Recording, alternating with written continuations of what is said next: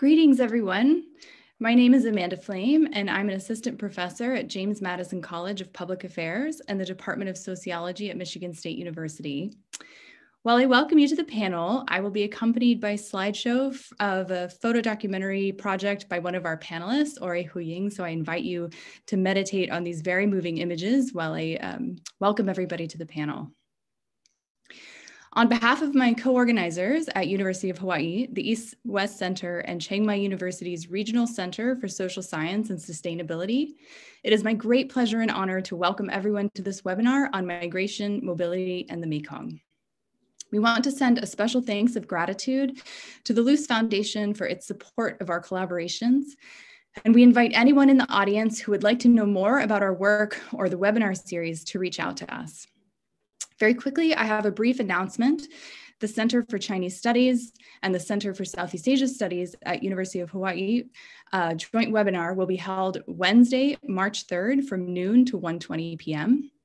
And in this webinar, Dr. Erica Brinley and Dr. Wengxing Wang will discuss civilizing the South, colonialism, and cultural change in ancient East Southeast Asia. So University of Hawaii and the East-West Center have been organizing webinars for a while, and my colleagues at MSU and I are grateful to be invited to co-convene this four-part series on the future of the Mekong River. Our webinar on migration tonight follows the first one on Mekong commodities, which was held last month. And we will publicize and post this shortly for people who were unable to attend. You'll be able to view this soon. In the first webinar, panelists raised a lot of questions about the interconnection between commodity chains and household livelihoods, which also brought up the question of migration and mobility and livelihood strategies. To this end, our panel tonight will extend many of those fruitful discussions. So without further delay, I'm very pleased to introduce you to this panel of exceptional people. Phanwin Yokying is a fellow at the East-West Center in Hawaii. She was trained as an applied development economist and gender specialist. She has worked as a consultant for IFPRI on women's empowerment and agriculture, and for UNSCAP, leading a team of statisticians in analyzing labor force and time use surveys. Her work directly engages policy relevant concerns of gendered inequalities in the division of labor among households. Nga Dao is assistant professor in the Department of Social Science at York University.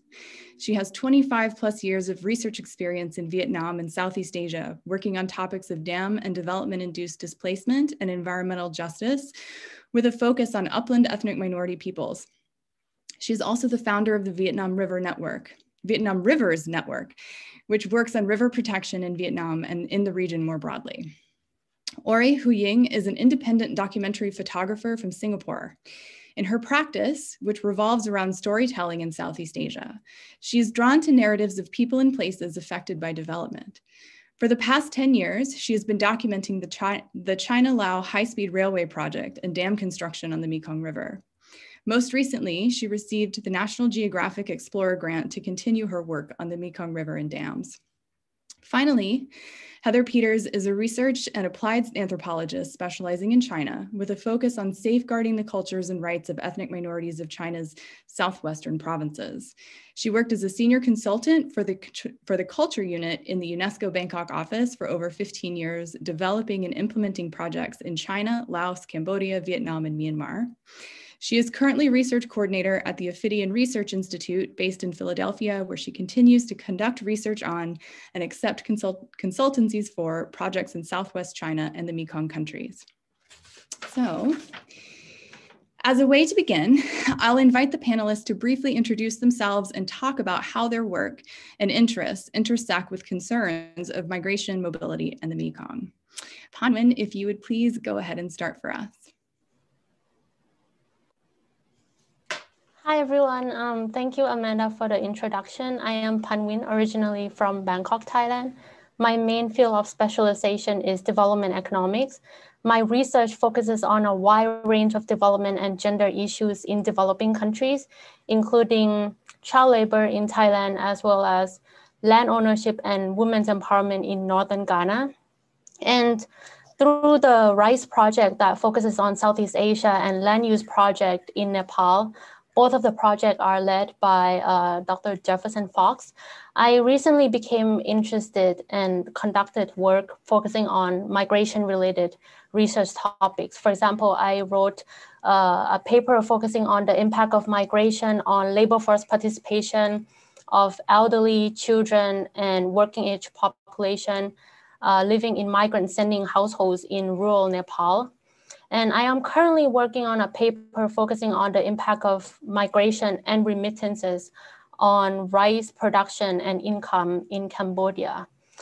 And through the RISE project, I had an opportunity to participate in fieldwork back in summer 2019 in central Thailand. And we collaborated with Khon Kaen University in Thailand to collect data from over 270 farmers in 6 provinces of central Thailand. And the pictures that you see here on your screen are the subset of fieldwork pictures that I have. And on your left here is a picture of Ubon Ratchathani students, PhD and undergraduate students, and myself interviewing an elderly male farmer. We were conducting pilot and cognitive testing of our survey questionnaire. And on the right-hand side here is a picture of me interviewing a female farmer on her field. And the reason why I chose those 2 pictures are not only because those are awesome pictures or because they are one of my favorite interviewees, but one of the main characteristics that those 2 households have in common is that they're both migrant-sending households. And so I am very much looking forward to sharing my perspective and my work experience on migration in this panel. Thank you. Thank you, Phanwin. Please go ahead, Nga.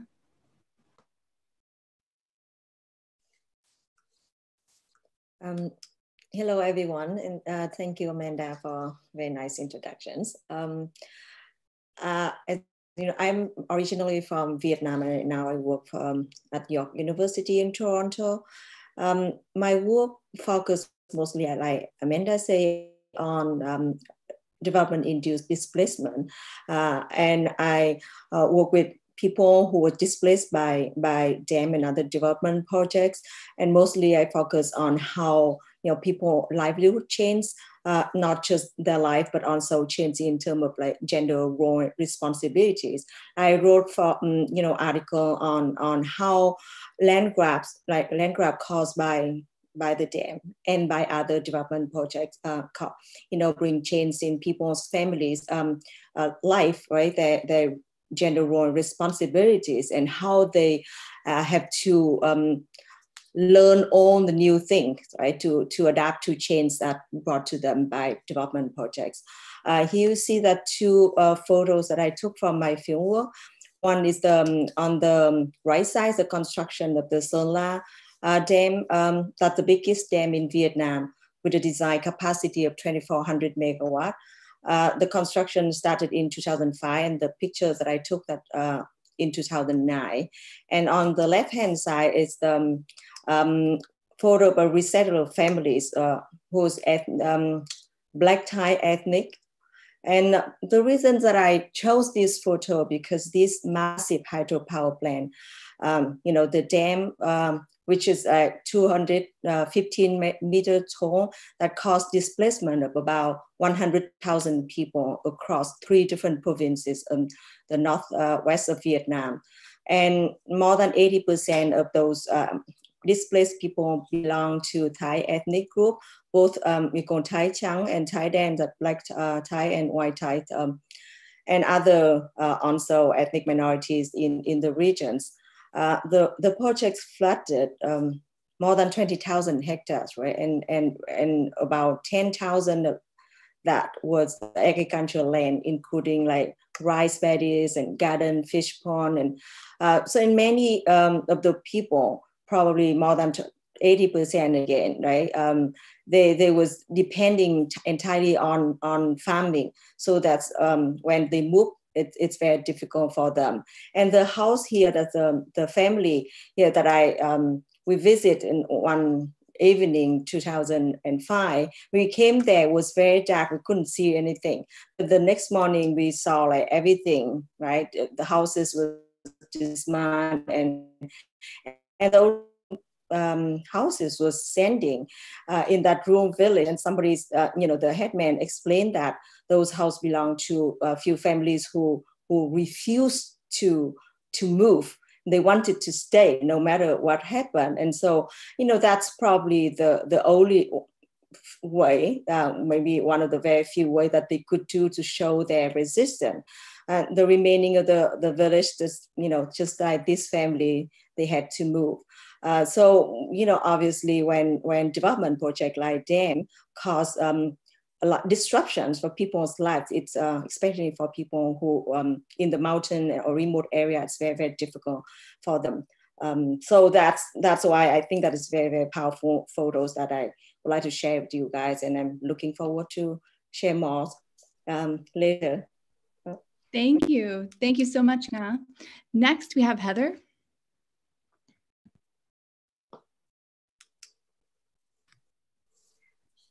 Hello, everyone. And again, thank you, Amanda, for your introduction. And it's wonderful to see the other members of the panel again after getting to know you for the past few weeks.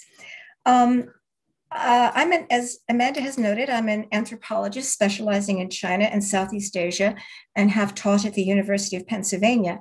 However, for most of my life, I've been working with youth that live not only along the river, but also in the greater Mekong region.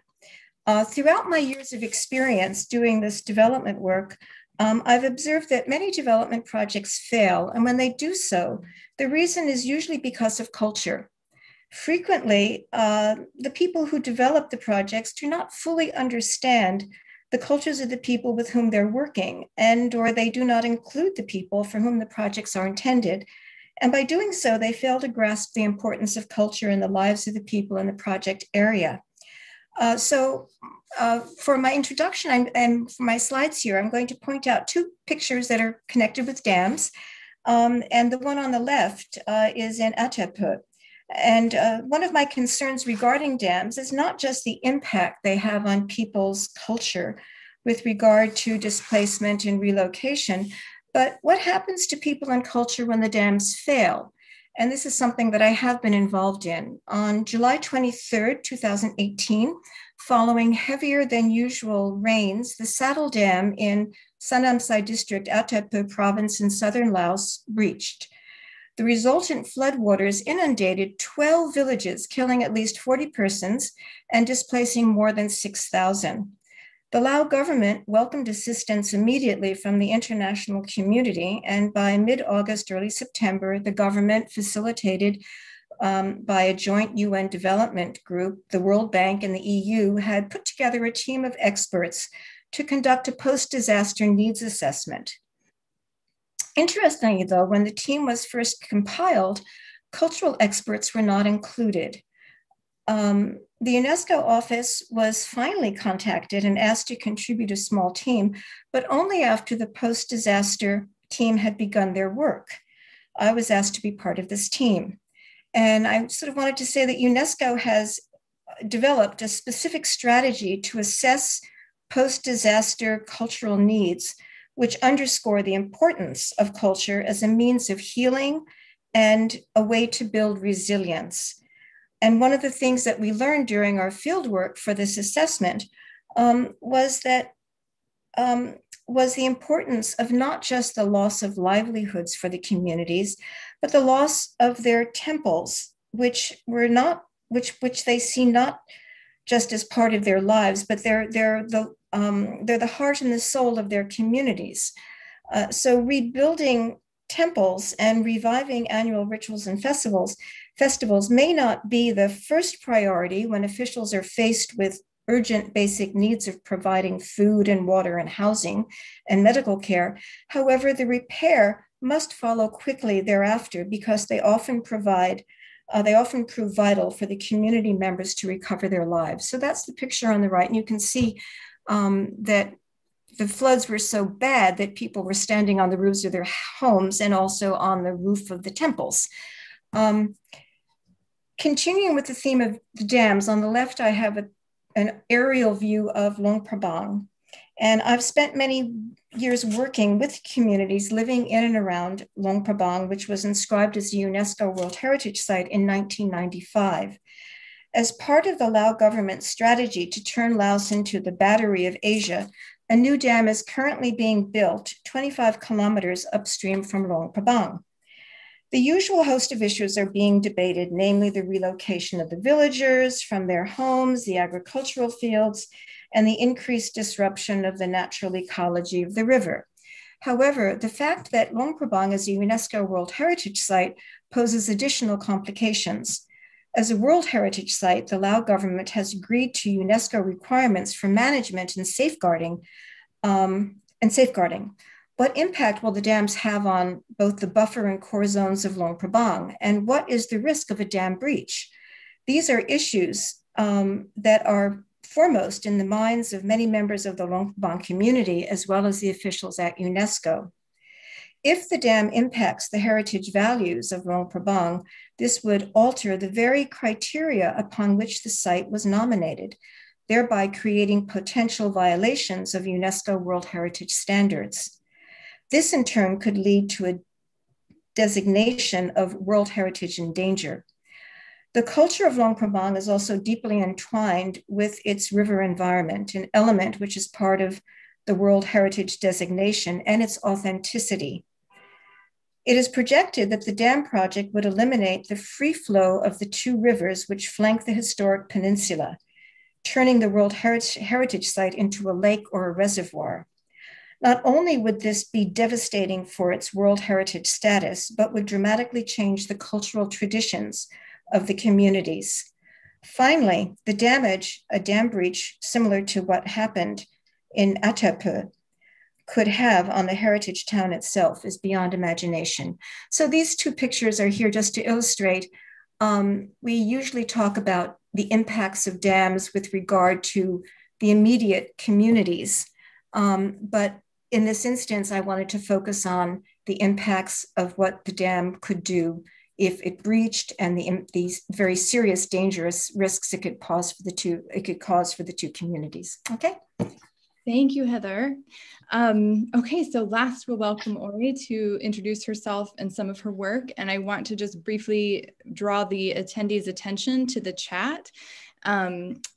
Carlin has noted that when Ori shows her video, you can manually turn off live transcription if it helps you read her subtitles.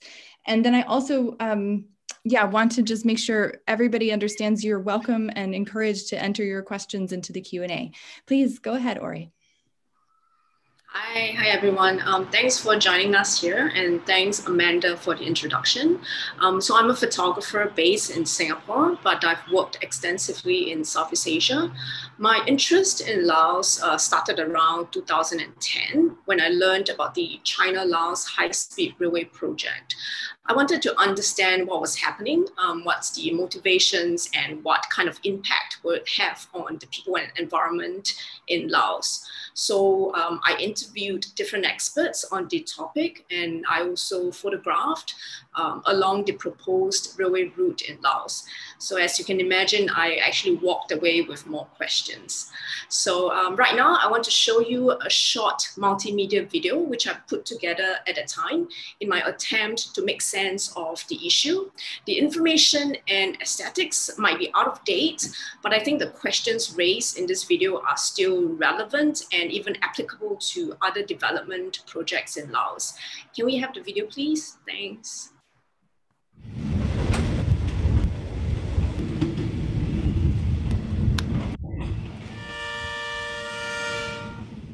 We also follow the Chinese proverb. If you want to be rich, build a road. If you want to be rich faster, you build bigger road. If you want to be very wealthy, build railroad.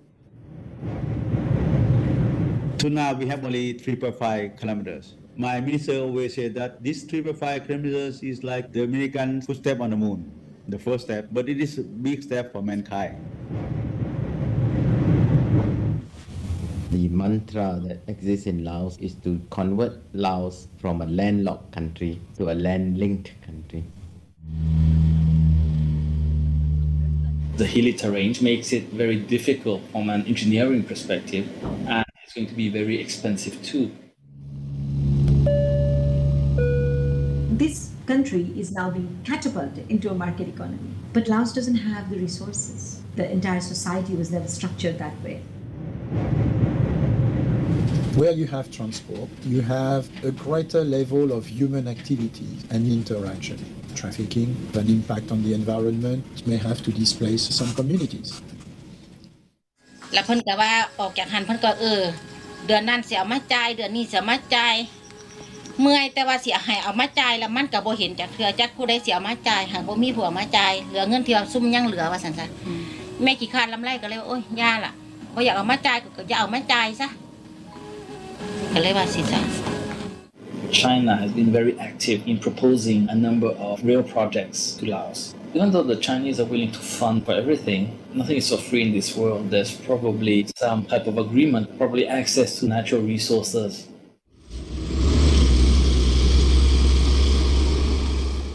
If economic is in buying and selling, that is really good. It's a shift of resource to be a surplus in one area and a deficit in another area. But is that what we want? Okay, you need economic growth, but who is benefiting from that growth? Are the people who are producing, whose lands have gone for mining, have their incomes risen? Are their children going to school? Has that money actually been channeled back into society? The trickle-down principle has been around for so long. There's certainly a false expectation from it. Trickle-down means 10-20%, but what's not trickle-down will be accumulated somewhere as where the shift continues.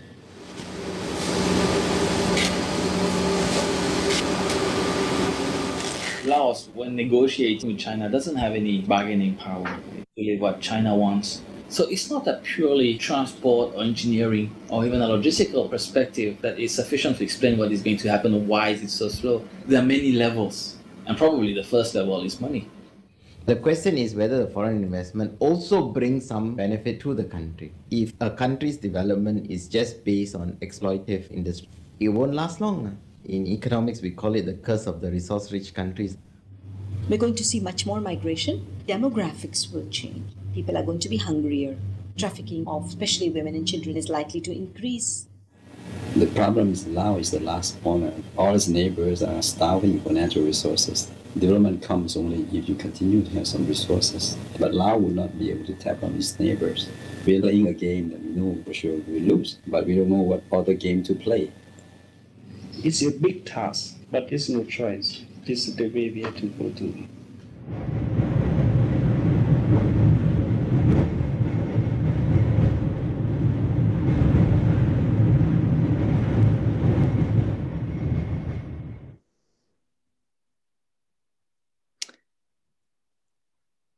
Thank you, Ori, for sharing this film. And I think these introductions with the images and the film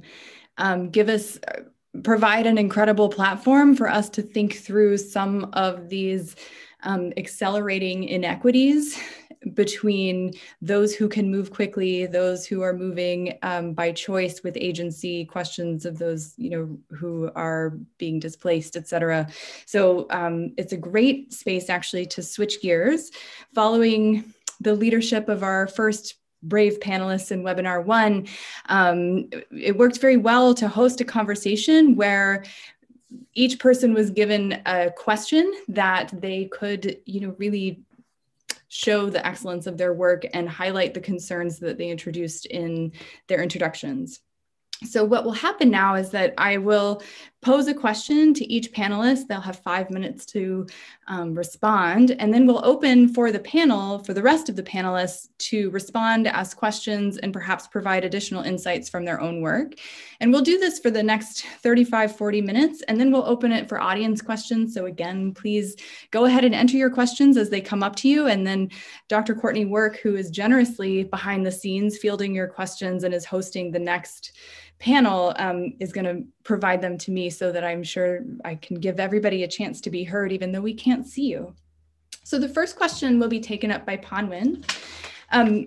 So after Phanwin gives us some initial thoughts on the matter, everyone will have a chance to respond. To find where I am on this sheet.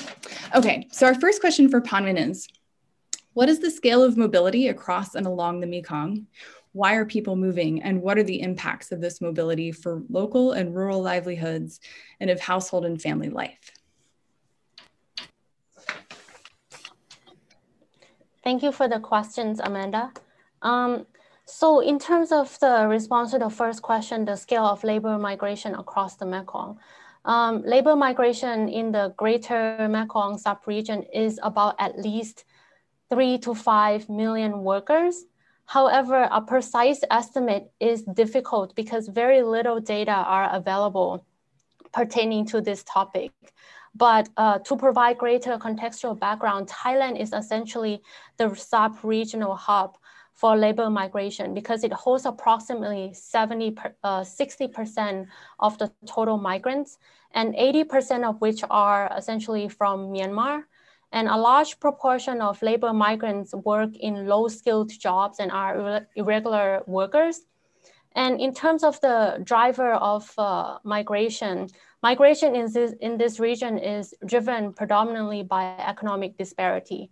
So essentially wage differentials, it dictates the direction as well as the volume of labor mobility.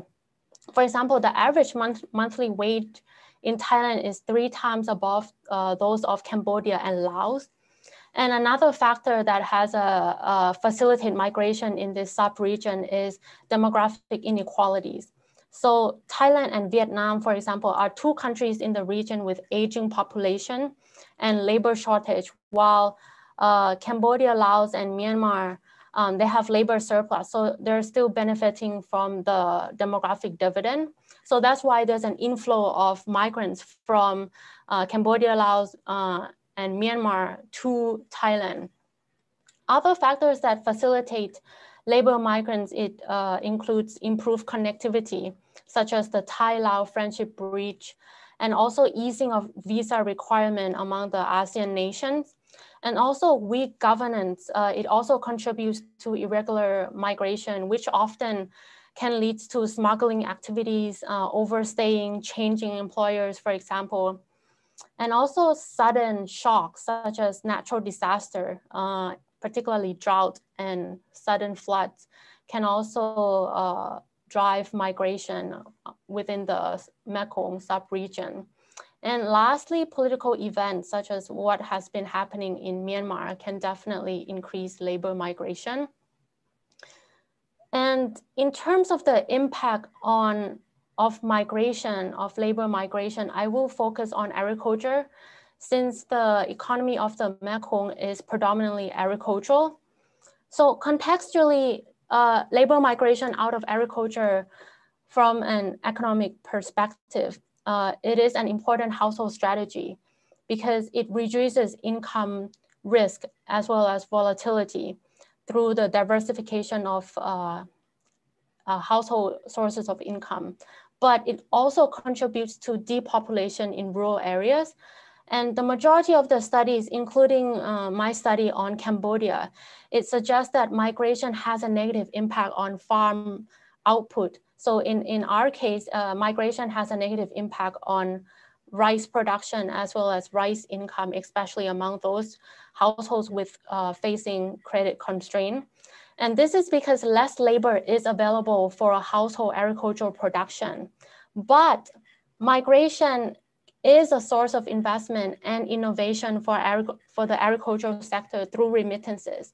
So remittances can be invested in productive assets in agriculture, such as irrigation system, tractor, fertilizer, so on and so forth. And remittances can essentially help farm households to move from labor-intensive activities in agriculture to capital-intensive activities. And several studies, including this paper, including our paper on Cambodia, show that remittances do have a positive impact, but in our case, it's a small positive effect on rice production and rice income.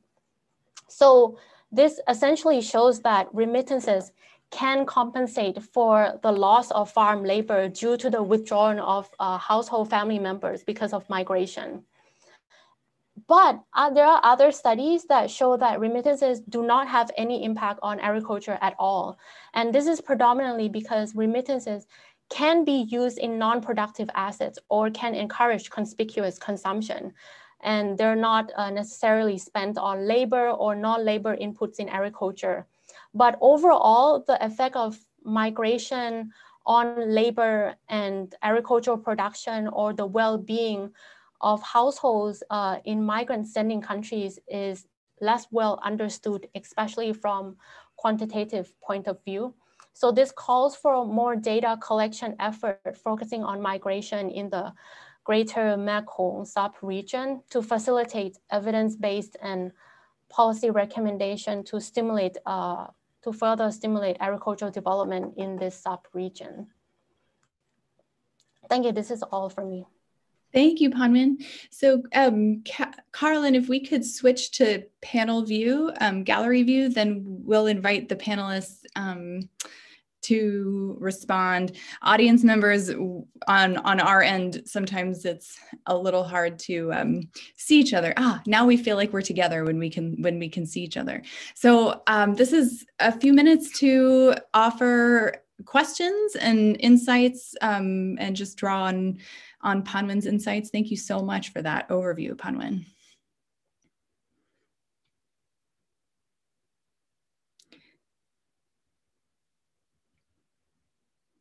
Everyone is so polite. We don't want to take up space. Nga, do you have anything you wanted to add, or Ore or Heather?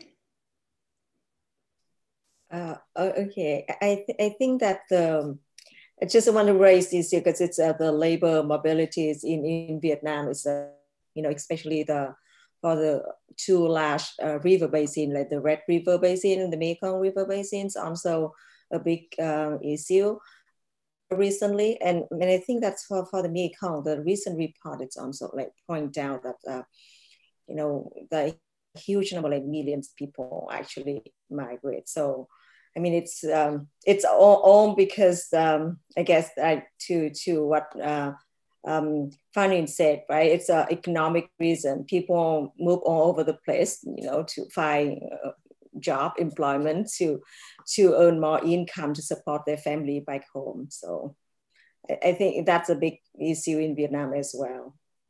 Mm.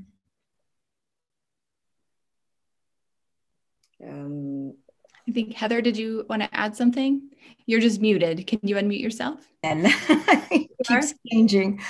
I think I'm muted. I'm unmuted now, right? Phanwin, I just wanted to ask you, in your studies, I know from having been in Thailand that there's a lot of tension between the amount of migration that comes in from Myanmar and also from Laos with the Thai government. Does your research look at any of those questions? I mean, we know that Thailand needs a lot of the labor that is coming in, and there's been some work, I think, by the government to try to develop legal channels, but a lot of people still just flow, I think, back and forth across the border without going through legal channels. Is that part of your research or not right now? And what do you think about that?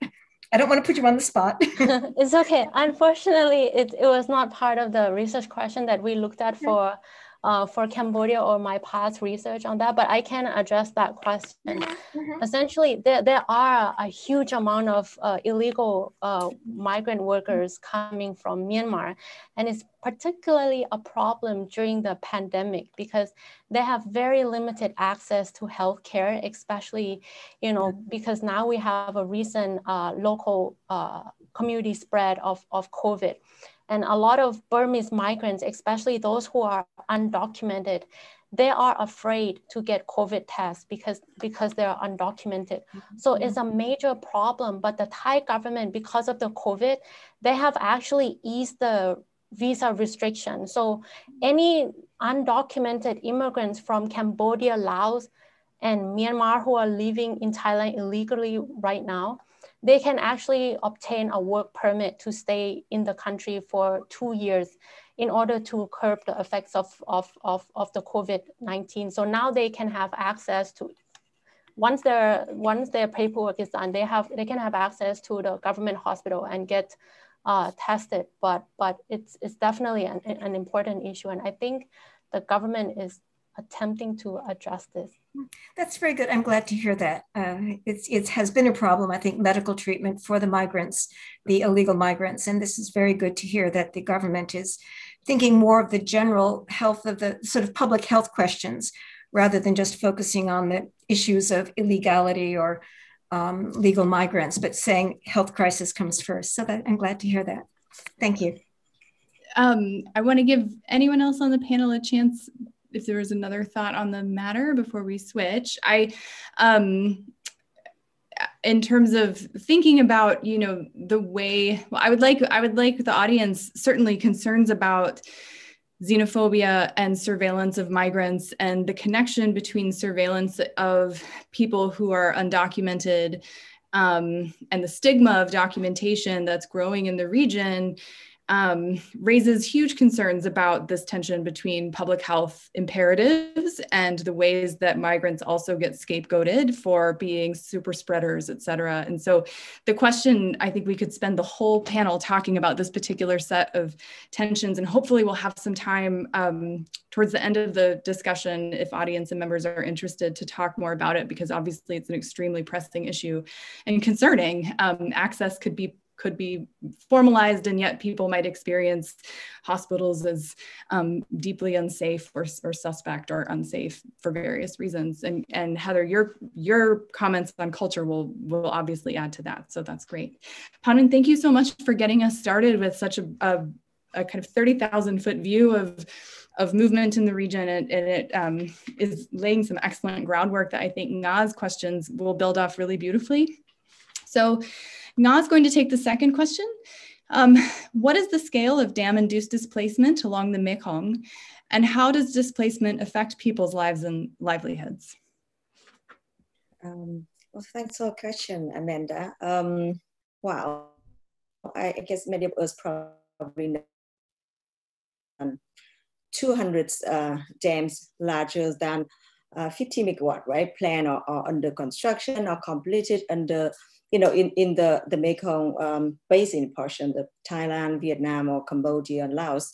And so many of them are complete in the Mekong tributaries. For example, we have in Vietnam, dozens of large dam was built on territory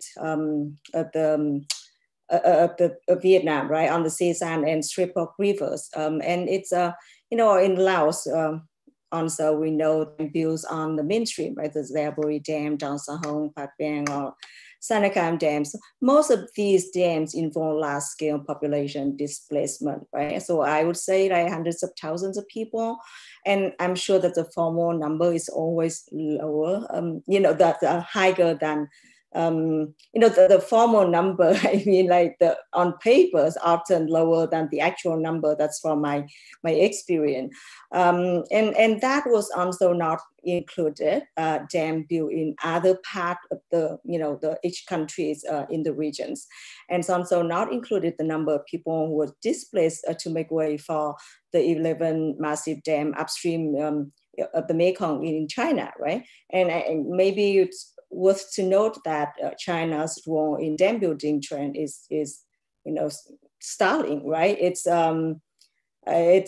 probably home for about like half of the world large dam, right? And I remember, if not mistaken, some years ago, report from the Ministry of Water Resources in China acknowledged that at least 15 million people have been involuntarily resettled in the country over the last few decades.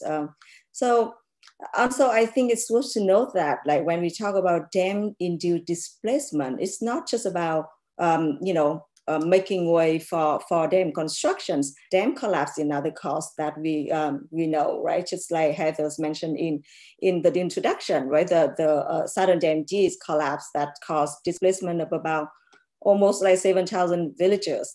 And in general, for people, when they had to move, like they forced to displace, that for them, they had very, very hard time to recover their livelihood after the resettlement. In my interviews back in 2019 with resettlement from people from Sơn La Dam and even from Pleikrong Dam in the Central Highlands on the Se San River, that people after 10 years, 15 years, a number of them still don't feel, they didn't feel home in the new place. So it's very, very difficult, right? And in terms of people's life, we know that dams are often built in upland regions, right, where most of the population are ethnic minorities.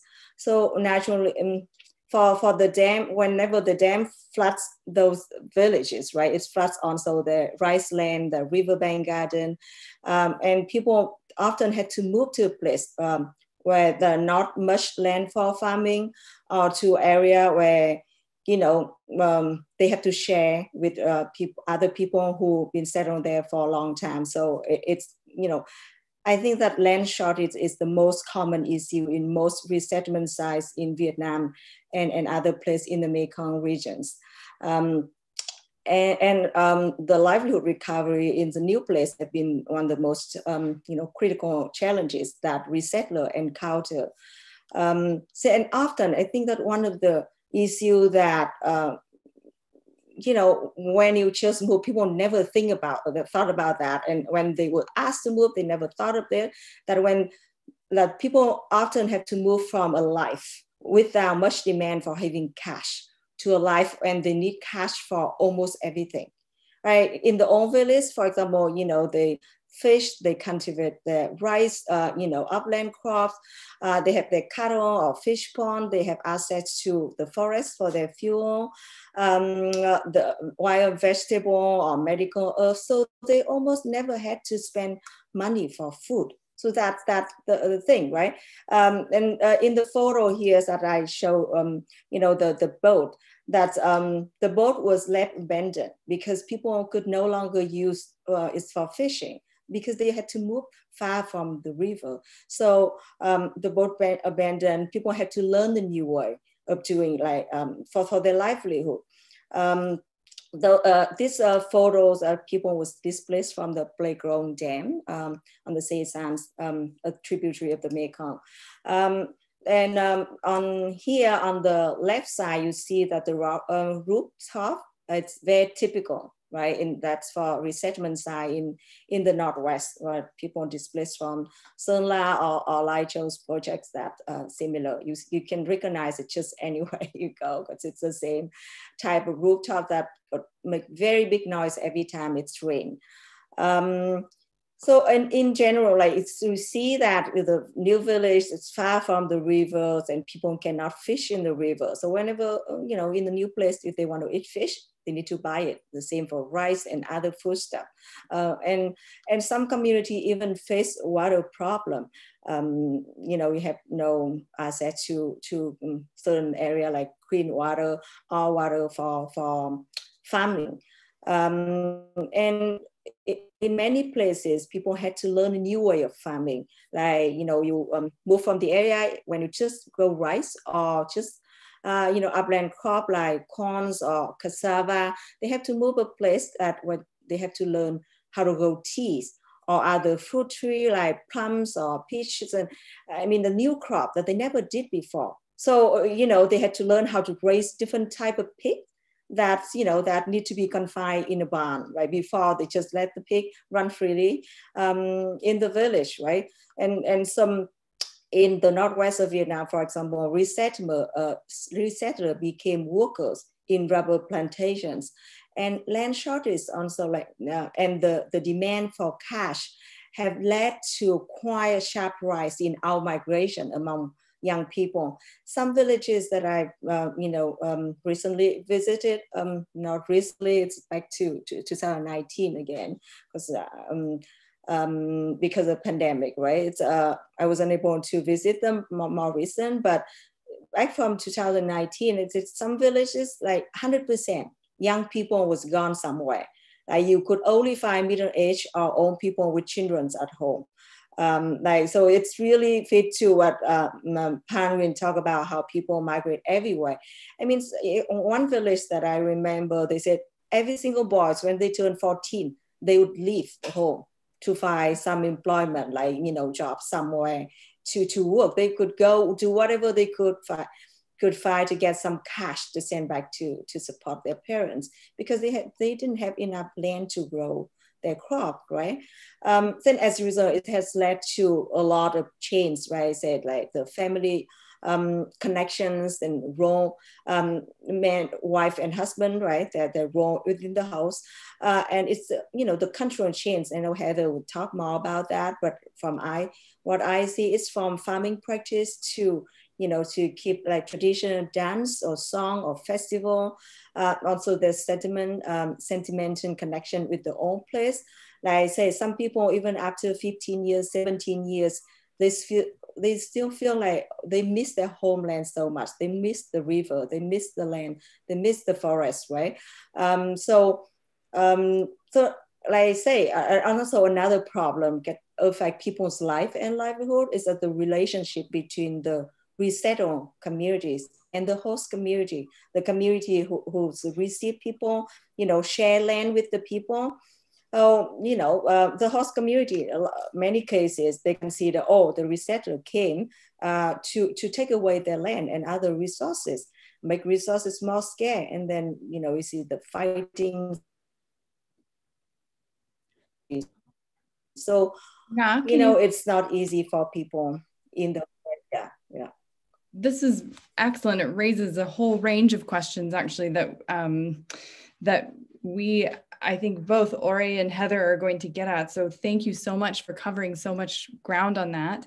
In order to keep moving and make sure we have time for audience questions, I'm just going to go ahead and direct the third question to Ori, but I know people are asking questions directly about issues of dam-induced displacement from the audience. So we'll have time to come back in the final section with audience questions. So thank you so much, Nga. The third question is directed to Ori. How are communities in Southeast Asia experiencing the growing roles of Chinese migration and development in the region? How are Chinese migrants and developers experiencing and interpreting these phenomena as well? And a really, I think, important question to ask when so much, I recognize my face in this audience. I am an American national. There's a lot of kind of big politics about China and the US, et cetera. And this panel and this series is really trying to subvert that narrative and begin from people's experiences. And so I also want to ask, whose stories and voices are missing or overlooked in these discussions? Go ahead, Ori. Thanks for the question. Thanks for the question, Samantha. I can only speak based on my experience in Bhutan. It's a border town north of Laos. It's next to China. And the photos that you see on screen right now, it's from there. So you can see it's really, the buildings, it's really quite tall and something that you don't really see in Laos. And it's like, a town that's developing out of nowhere. So the town, the land has been leased to a Chinese company. It's designated as a special economic zone, and it lies along the high-speed rail route. So it's going to be the first station as the high-speed train, as the proposed high-speed train arrives from China. Yeah. So previously it was developed as a casino town, but that's no longer the case. And currently it's being redeveloped as a tourist destination and a trading center. So I first visited Bhutan in 2008, and since then I've been back a few more times. Most recently in 2019, I went back with a TV crew and we filmed a story about the town. It's part of a documentary series called Borderlands. The series is commissioned by Channel News Asia. It's possible to catch the full series online if you guys are interested. So now I'm just going to show you a short preview of the Bhutan episode so that you can get a sense of the place. Can we play the video now, please? Thanks.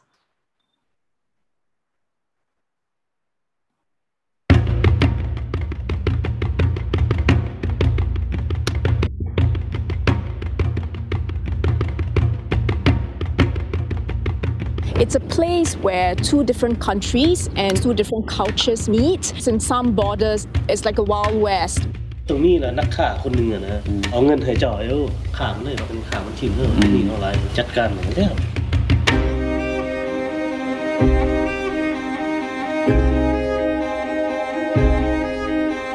很难改的，就是要慢慢的让他学有东西。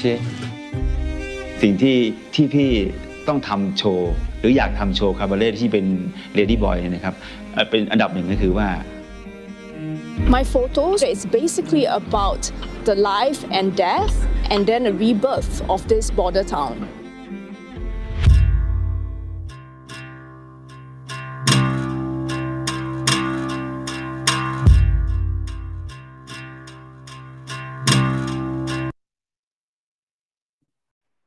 Thanks for showing the video. So while I was there, I spoke to people, different groups of people, local villagers who were displaced, the locals who migrated to Bhutan for work, and also Chinese businessmen who started restaurants and guest house there. And interestingly, we also met a group of transgender performers from Thailand. They moved to Bhutan to work in a cabaret there. And generally, I find that with the locals, there are two types of experiences with regards to Chinese migrants and developers.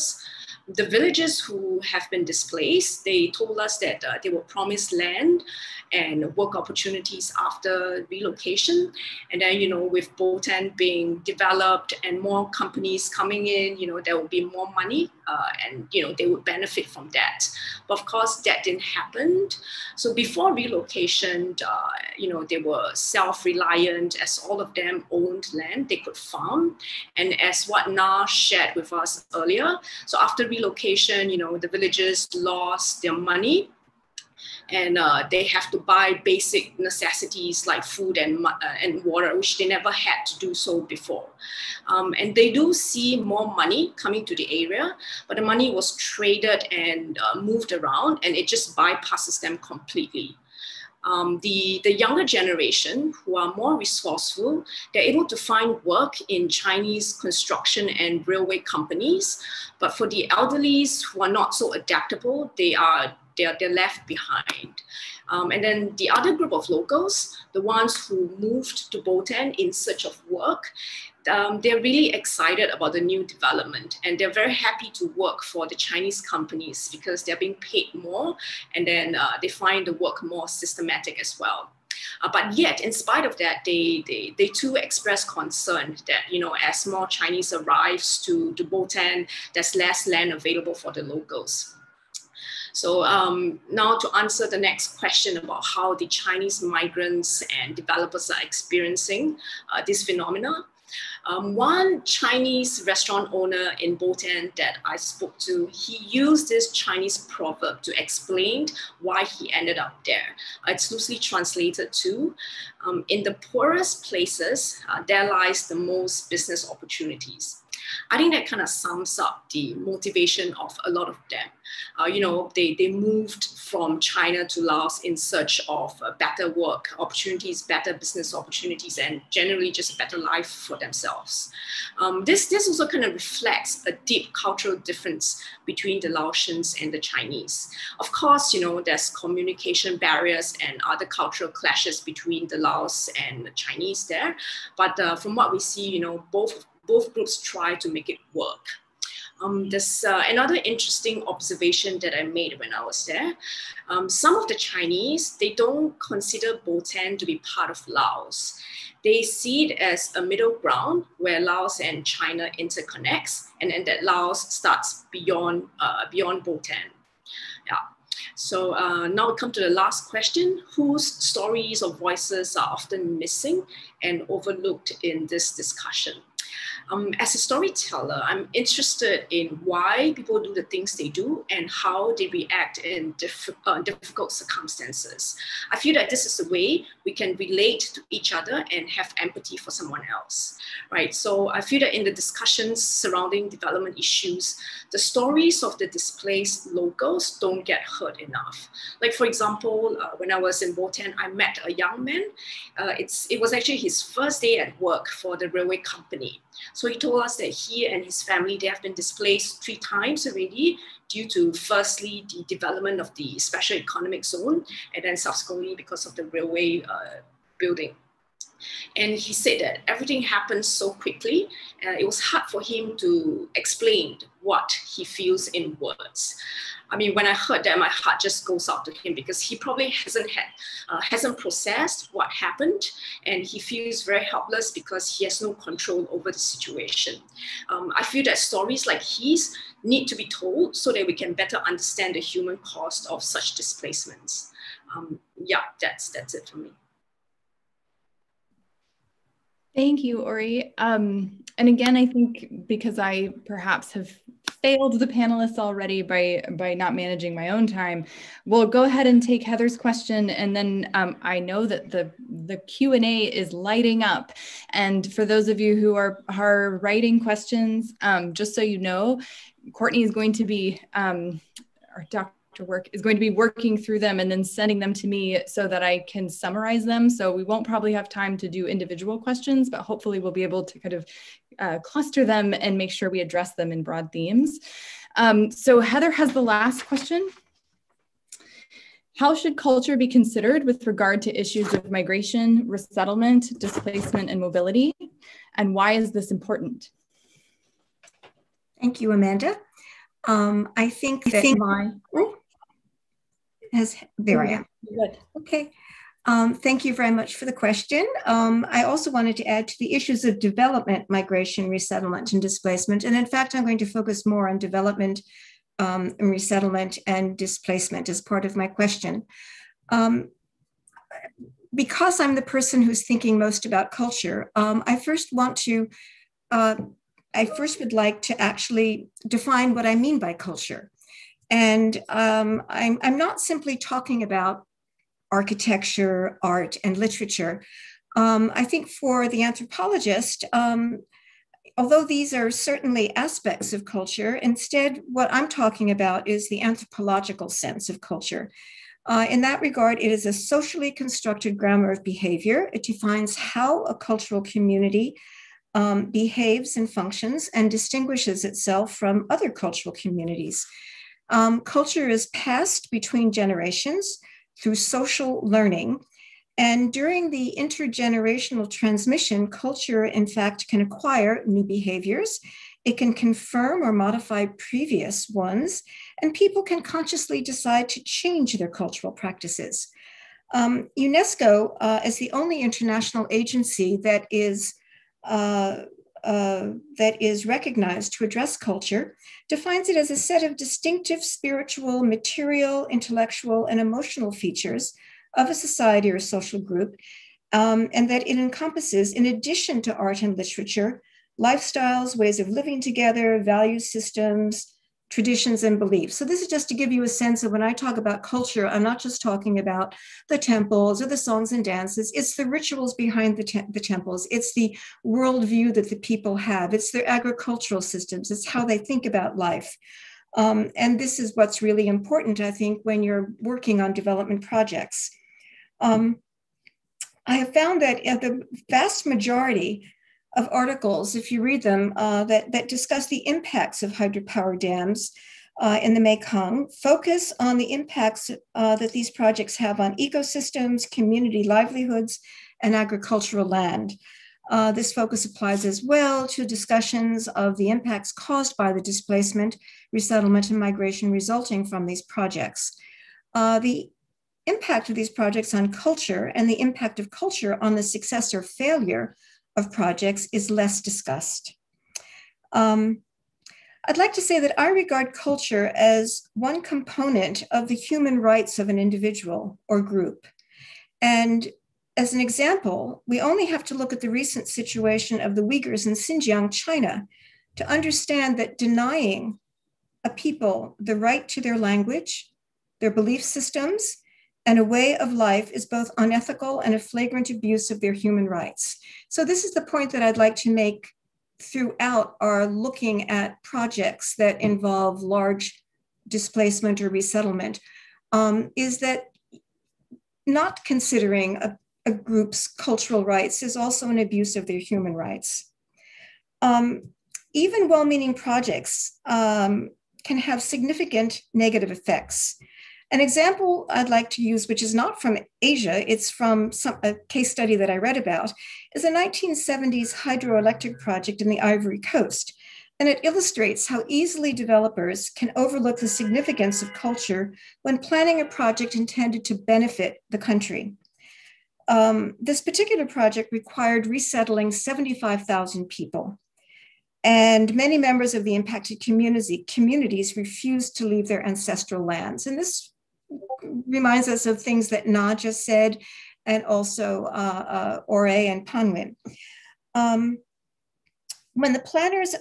What the planners either ignored or didn't understand or thought was unimportant was that these communities are composed of both the living and the dead, and that each of the living and the dead has a specific role to play within the community.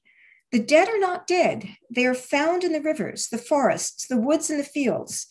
Thus, for the communities, to ask them to abandon their land and their cemeteries and their sacred forest would mean abandoning their ancestors. So they didn't want to move.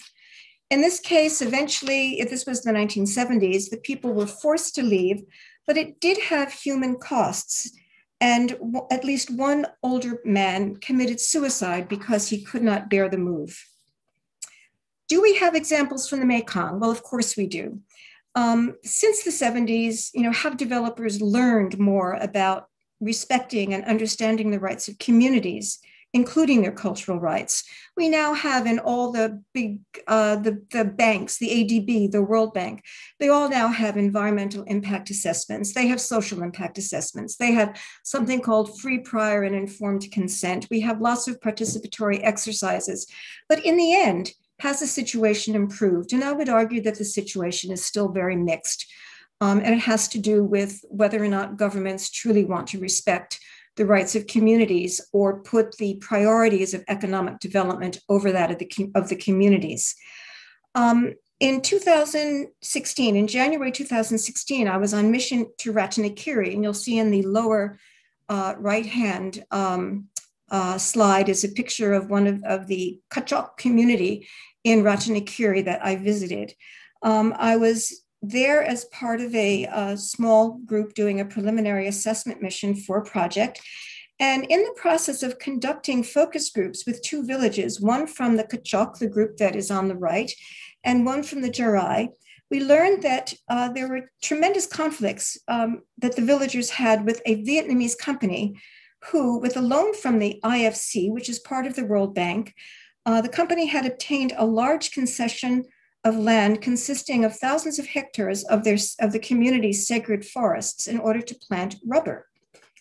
In 2014, the villagers had filed an official complaint with the IFC and the World Bank.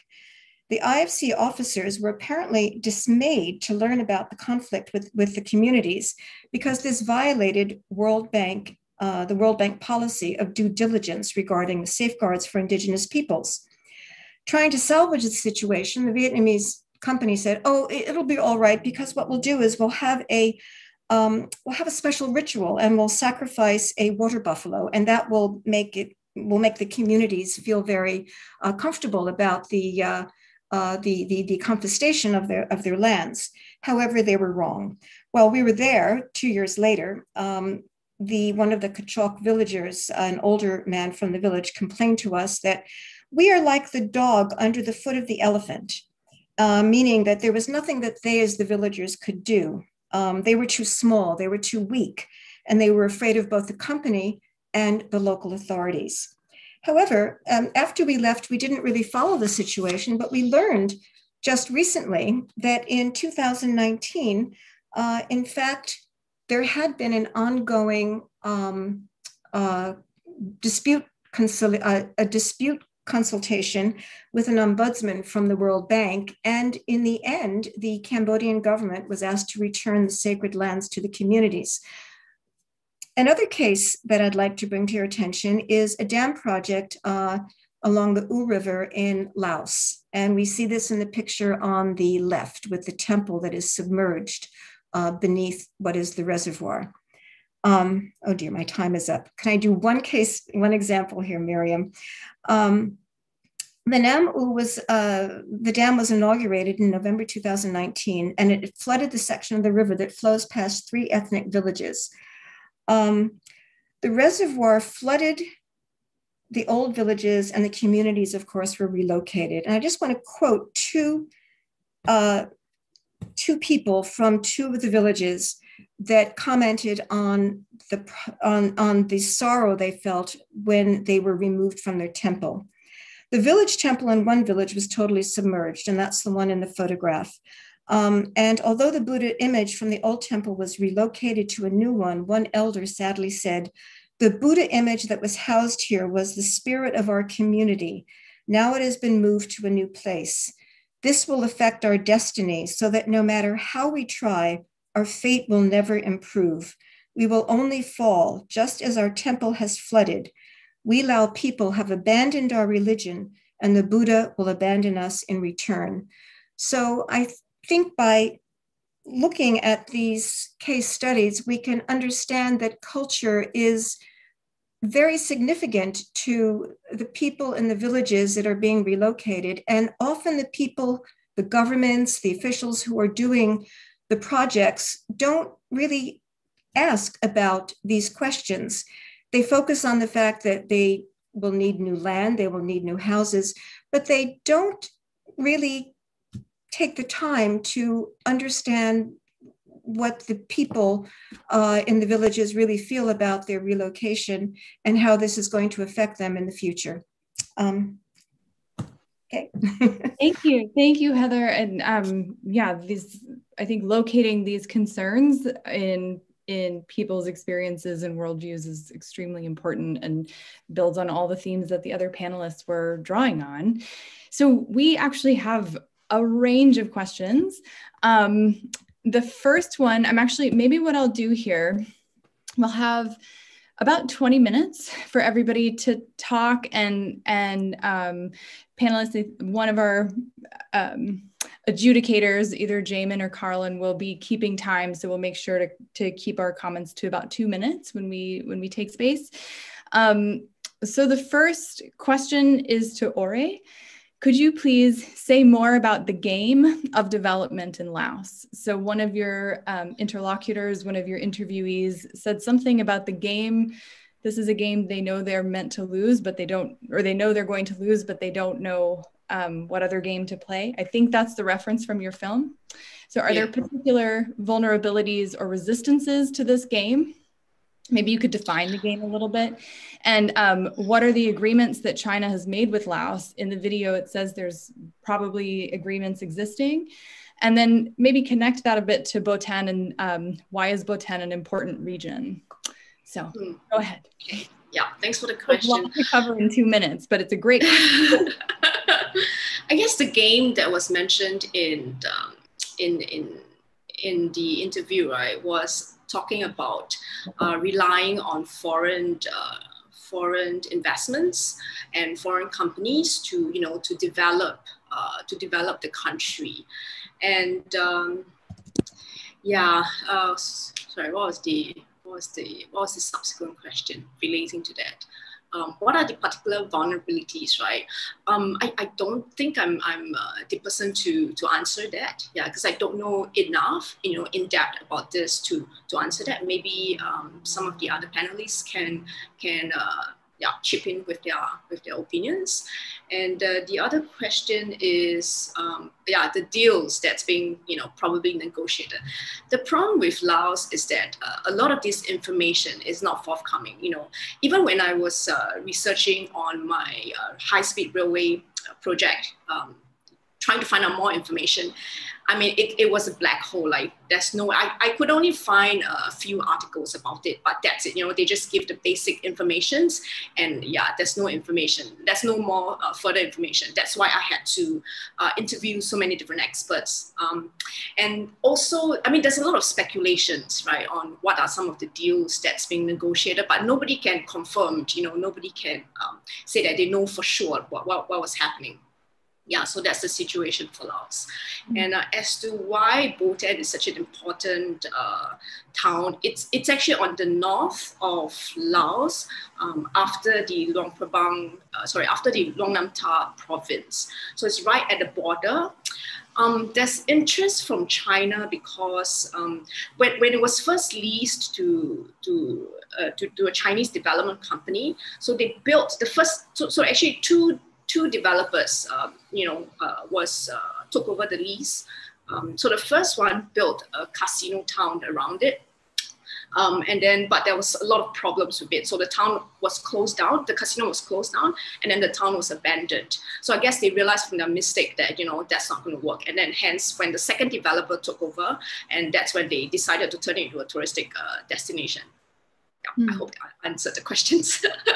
Yeah, honestly, it's always, these panels raise more questions than we are ever able to answer, but they hopefully will connect people who share your similar passions and interests. And so thank you very much. So I wanted to direct another question. This one is for Phanwin about remittances. So I guess there are two questions. One is, are there statistics or what do we understand about informal remittances? And the other one is, and you can answer both of these or one of these, how do remittances impact land use and maybe land labor in sending areas? I'm actually, yeah, go ahead. It might be in receiving areas, or maybe I'm misunderstanding. Go ahead.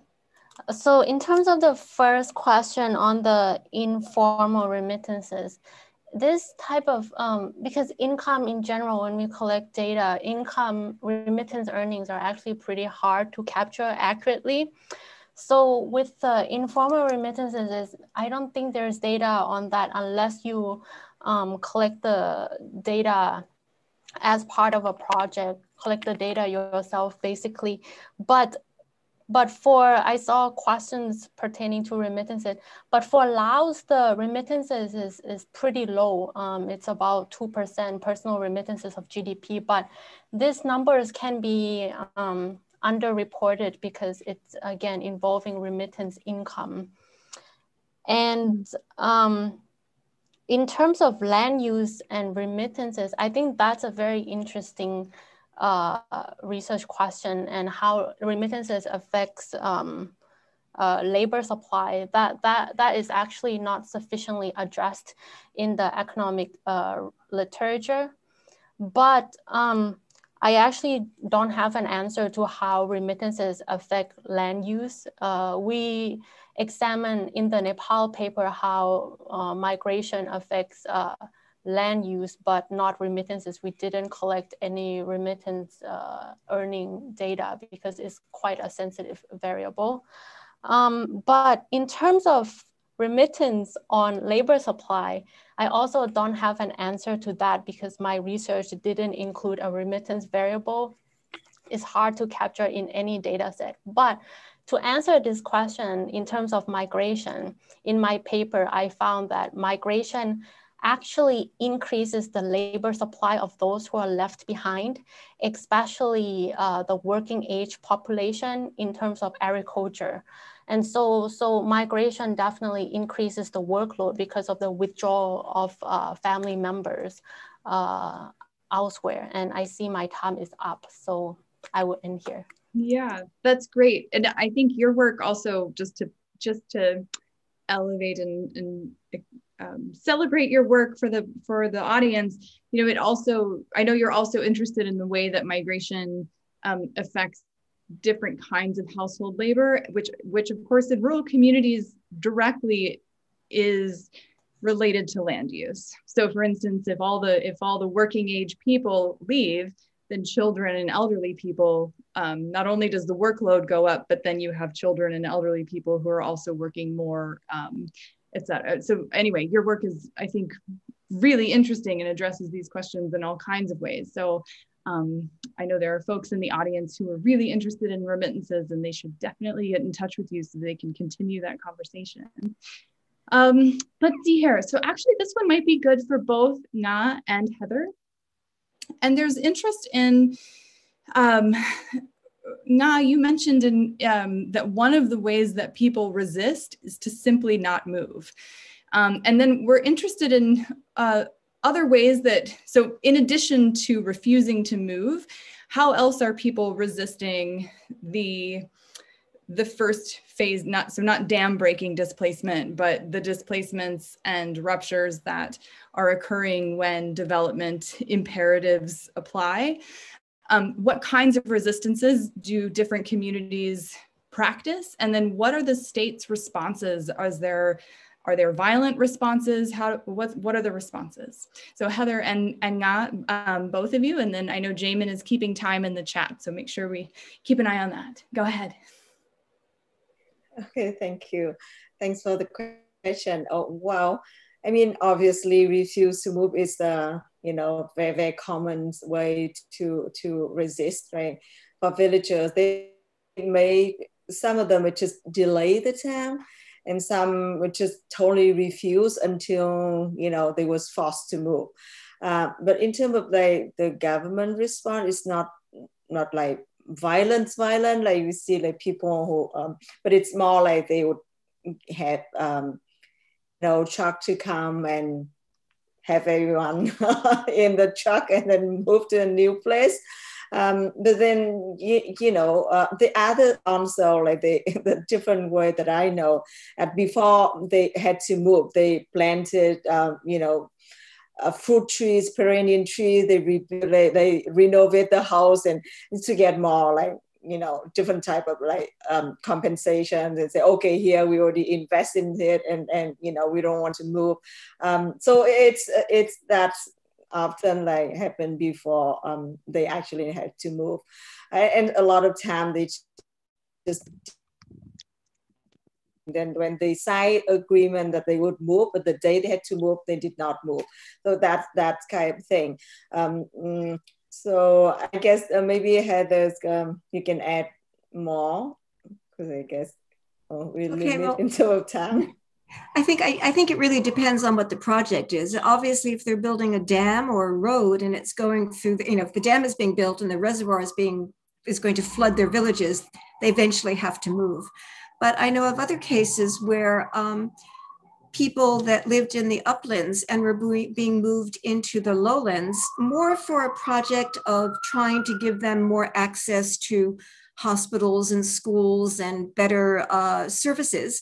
The government might move the people down the mountain and they would do it. And then suddenly about maybe 2 months later, because it wasn't, the upland area wasn't forbidden to them, the government officials would find that a lot of the older people had moved back up to their former villages. I saw this in Laos and also the Sichuan-Bana in China, where people again missed their homelands. Another example would be in China. A lot of the Tibetan herders are being moved off the grasslands for an environmental project to green the grasslands, and herding was considered very damaging. And they were moved into settlements that were closer to towns. And again, the older people were miserable. They, as you say, they lost their livelihoods. They were herders. They no longer had their yaks, and they were unskilled and were not able to find other ways to earn a living. And one study found that the older people would often go back to other areas of the grassland that hadn't been disbanded, and they would still herd for different times during the year and then go back to the towns. So these were, I think, examples of when you didn't have where it was absolute they had to move because their villages would be destroyed, but where they still had the options to maybe go back and forth.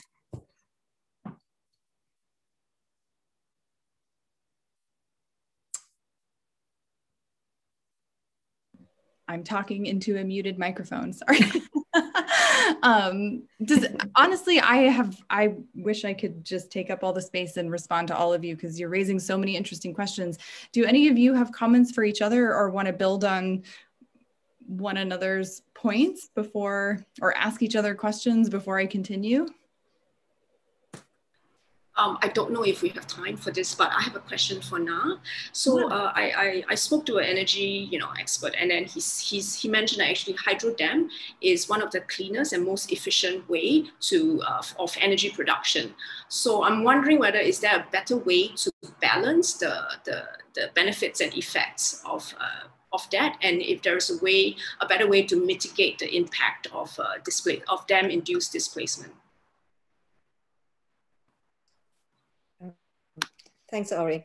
Wow, yes, wow. You know that hydropower is considered like renewable, right? Because it's like a river flow. But I mean, large dam always accompanied by massive number of people who have to displace. And I think that it's probably be much better if we a country like balance different sources of energies, right? And also in terms of for hydropower, it's very important to have all like the detailed studies before you go ahead with the dam. And also for the people, for example, at least people need to know where they move to. At least you need to know what kind of livelihood they would have to, in the new place, and the training, what kind of training are in place, right? Because many people, they would displaced to a new site, and they never visited it before, right? It's just like they moved there.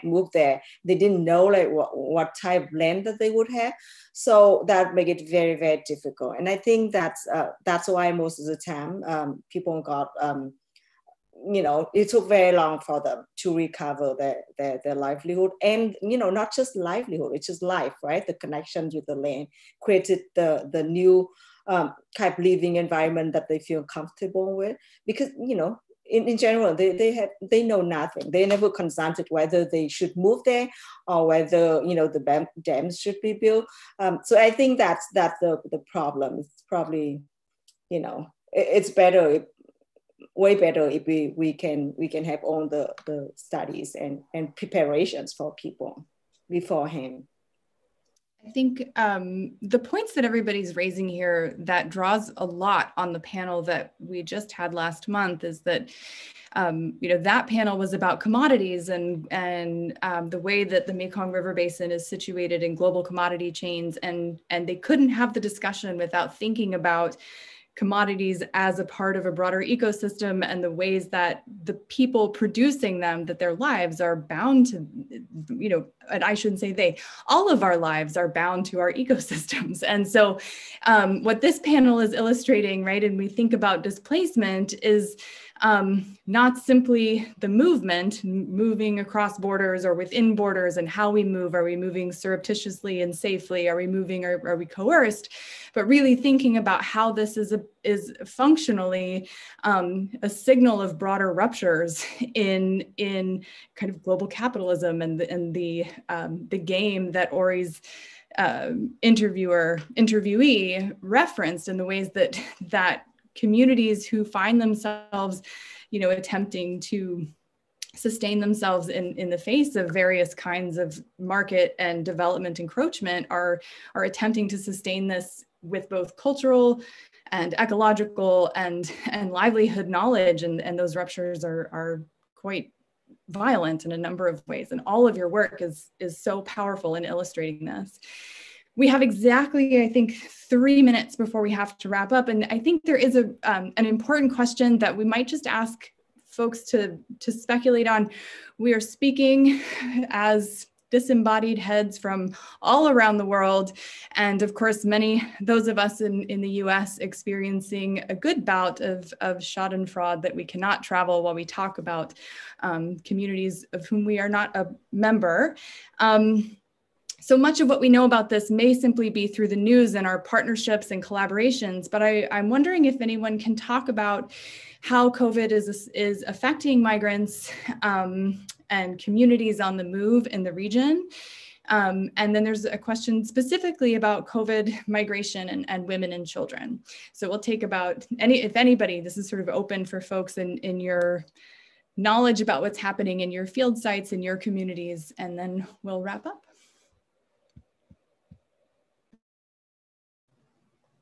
I can contribute something to this discussion. briefly. So in the case of Thailand, the country has been closed during the past 12 months. And because the country is heavily dependent on tourism, it's badly affected. And in my community in Bangkok, 7-Eleven has closed. And so when 7-Eleven has closed down in Bangkok, there's a major issue. And other 7-Eleven in Pattaya or in Phuket has closed as well. So this is a strong indicator of economic downturn. And because of this, migrants' jobs are severely at risk. And also, but the extent to which they're at risk depends on the sector that they work in. So if they work in tourism sector or recreational or hospitality, retail, especially in the seafood industry where the local spread has recently happened, they're severely impacted. And if they're also working in informal occupations, they're also more severely affected because they lack contracts and they don't have any bargaining power. So the job prospects of migrants has been severely affected, especially those people who are earning minimum wage and they have to get the COVID test because now they have to show a negative COVID test to their employers because of the recent outbreak that happened in December of last year. But a lot of people don't have money to do that because they earn only 330 baht. And in order to get a COVID test from a private hospital, they have to pay 4,000 baht. And that's, they have to work at least 12 days for that. So it's a major, major problem.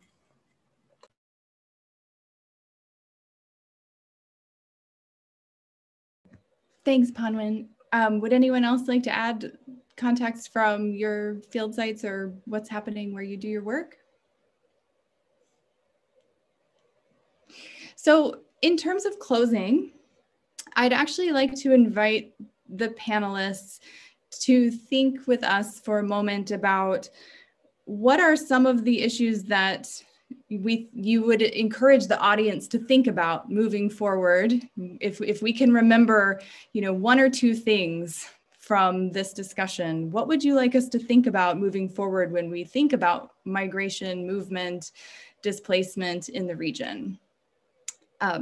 It's a big question with the sort of limited answer. So take a moment, but what if you can phrase it as a tentative answer, but I would welcome your thoughts so that audience members can exit with some good food for thought before we reconvene on April 7th for our third panel on the webinar series with Dr. Courtney Work and on spirits and spiritual lives of the Mekong. Does anybody have a thought you wouldn't mind sharing? What should we walk away with?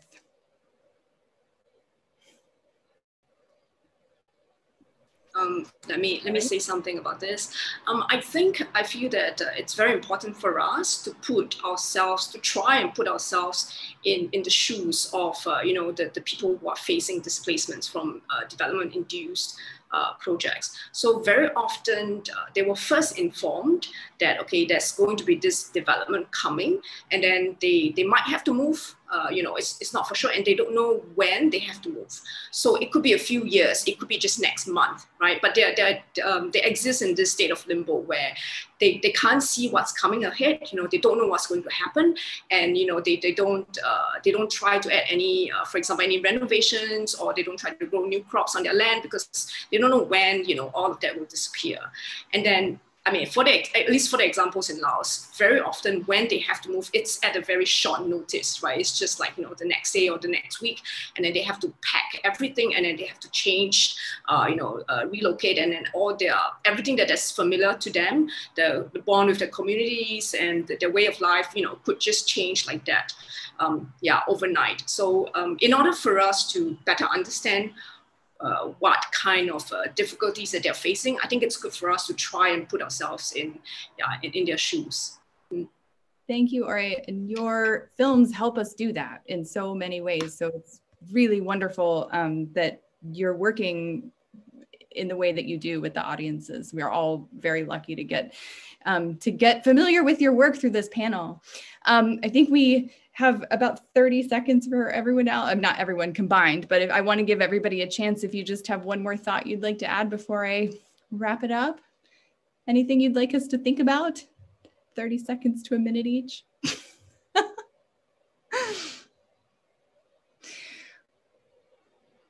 Okay, well, it is truly the great pleasure of my job. I can't believe this is my job, that I get to host conversations with such brilliant and talented and disciplinarily diverse experts. And I'm so grateful to all of you for preparing your thoughtful comments on these questions. And I'm so grateful to the audience for joining us. And I'm so sorry we couldn't actually ask all of your questions, but I encourage you, every person on the panel, you can find us through the internet. So please connect with us if possible, ask us questions, and be in touch with us if you're interested in this webinar series moving forward. Again, in about 2 weeks, we'll post it for folks if you want to use it for classes or for future reference, and hopefully we'll be able to translate and make it even more accessible. It's such a wonderful thing that we can have these seminars around the world at the same time. So with that, good morning and good night, and thank you so much. We will see you next time.